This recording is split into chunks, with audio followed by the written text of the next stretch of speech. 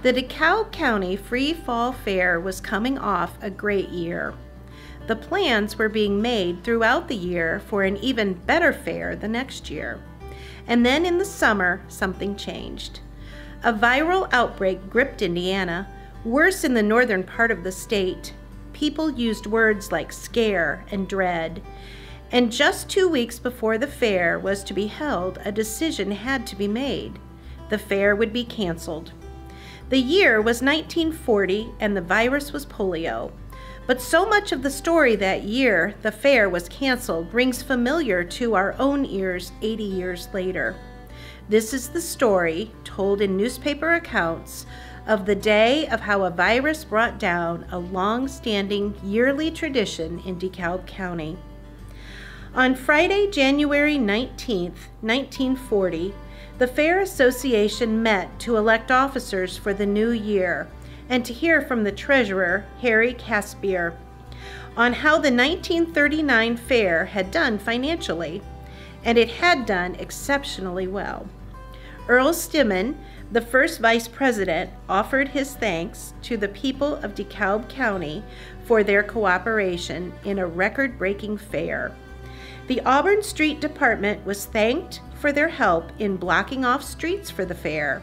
Record participation in 4-H exhibits was predicted, and it was hoped that the free fair would continue to host the District Dairy Show, an innovation in 1939. Not only was the fair record-breaking, it had turned a profit of over $1,500, approximately $28,000 in 2020. This was no small feat coming out of the years of the Great Depression. In January, the new officers were formally elected. The membership must have thought well of the 1939 president because they re-elected H.E. Hart to the office. He was joined by Noah Yoder of Auburn as first vice president and Dr. F.A. Hall, a veterinarian of Garrett, as second vice president. Bus Hetrick of Jackson Township was the secretary, and John Haggerty of Auburn became the new treasurer. As 1940 went on, these men would find themselves making decisions they would never have considered in January. Apparently, some of those January plans were coming to fruition. By late March, the Garrett Clipper was reporting that Professor J.B. Fitch would be returning to judge the Northeastern Indiana Cattle Show. Professor Fitch had grown up in Auburn, but was now teaching at the University of Minnesota. He had judged the 1939 district show, which had proven such a success. Breeders from Adams, Whitley, Allen, Elkhart, and DeKalb were planning to show animals. Others would be invited. Not everyone was excited about a bigger fair. Residents of the streets that had held the livestock exhibits in front of their homes wanted a change of location. By the beginning of July, plans were firming up. Because the fair was starting a day earlier, it would end promptly at midnight on Saturday, October 5th. First Vice President Noah Yoder bought the first ticket. Any family that bought a 50-cent membership could exhibit at the fair. This was a way to encourage as many exhibits as possible and to offset fair costs. All of the industrial tent exhibitors were returning. 4-H2 was enjoying a boom year. The Pig Club alone had 135 members. The poultry division asked for more space. They had been too cramped in 1939. The county veterinarians all offered their services to provide free testing to those who would show calves to make sure they were free of brucellosis, a highly contagious disease among cattle. This was no small undertaking. The dairy show was expecting well over 300 head of cattle in all breeds from across Northeast Indiana.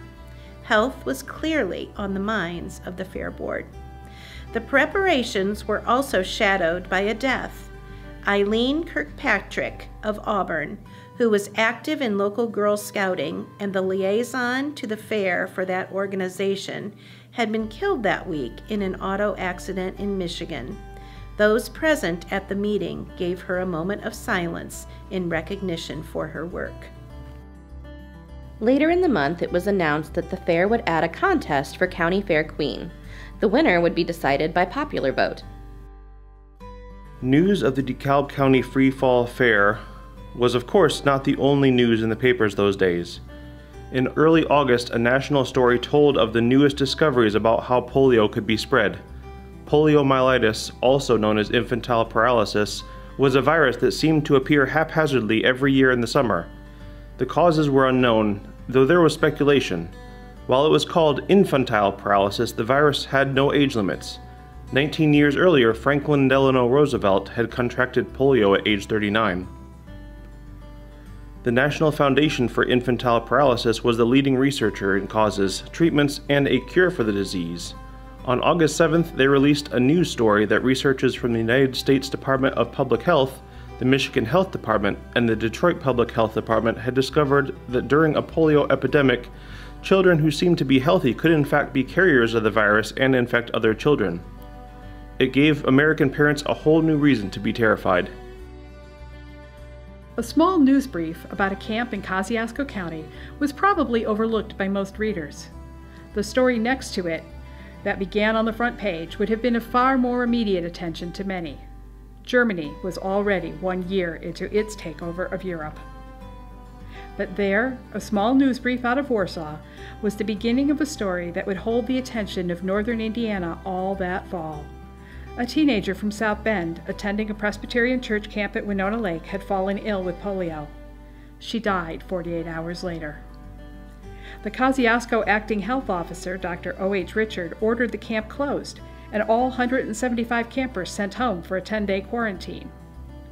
Gwendolyn Paul was the 4th case of polio in the county that summer.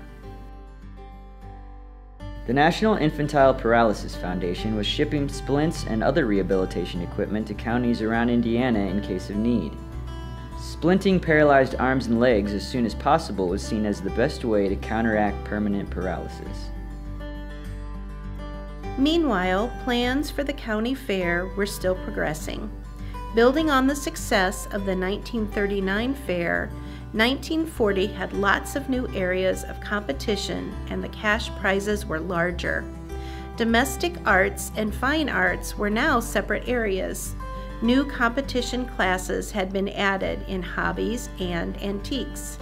There was a new artificial flowers category as well as categories for dresses, pajamas, and housecoats.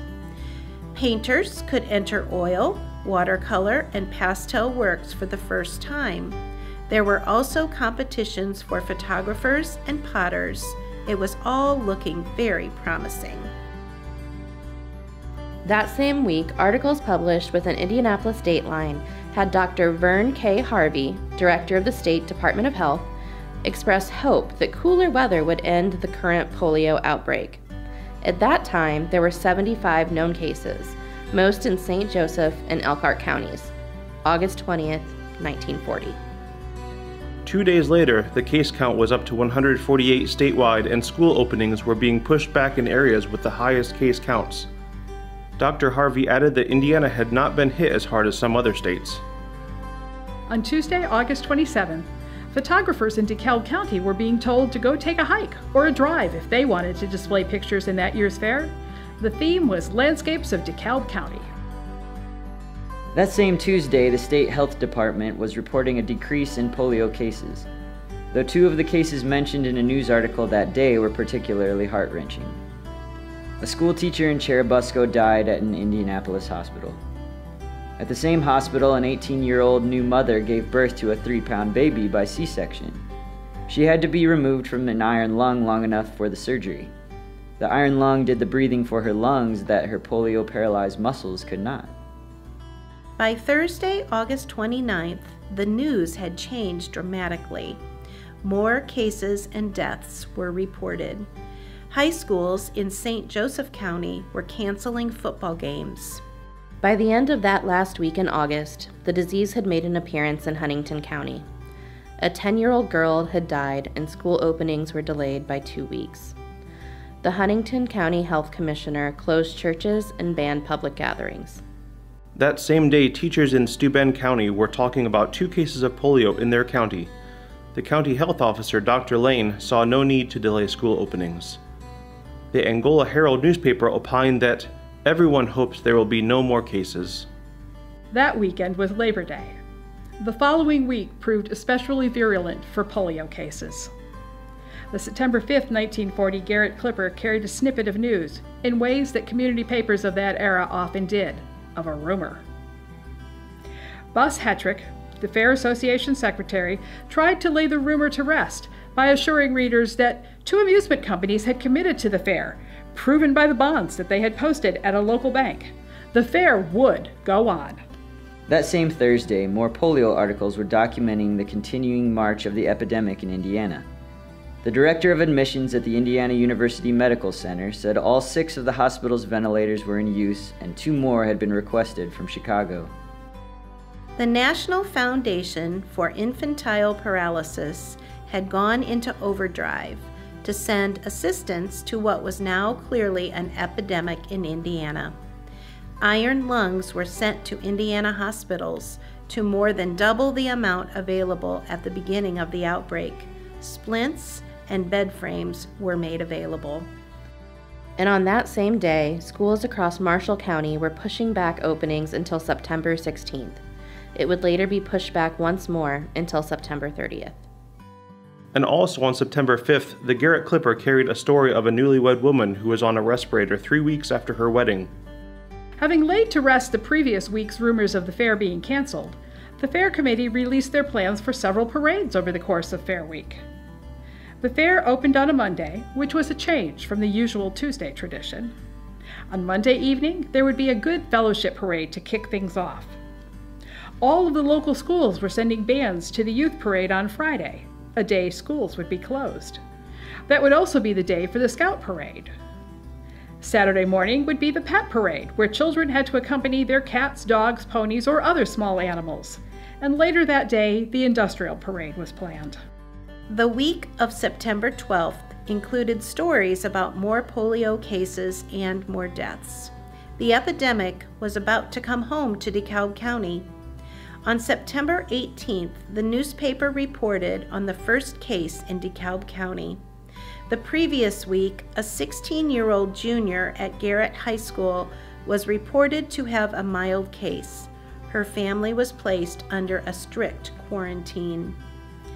The Garrett Clipper that week reported that there were over 400 known cases in Indiana and that an in-depth scientific study was being done to give a full picture of the epidemic. On Monday, September 16th, the DeKalb County Free Fall Fair Association made a decision of their own. The Fair Board and the Auburn City Council met to make the decision. Before going into their closed session, they heard from representatives across the county. A petition signed by 200 community members and many local organizations led off the meeting. H.M. Messenger of North Main Street in Auburn was the first speaker. He presented the petition and explained that there was no malice held toward the Fair Board, but that the mothers of the community had taken it up as a question of public health in the community with a sincere and earnest attempt to protect the health of the children as much as possible.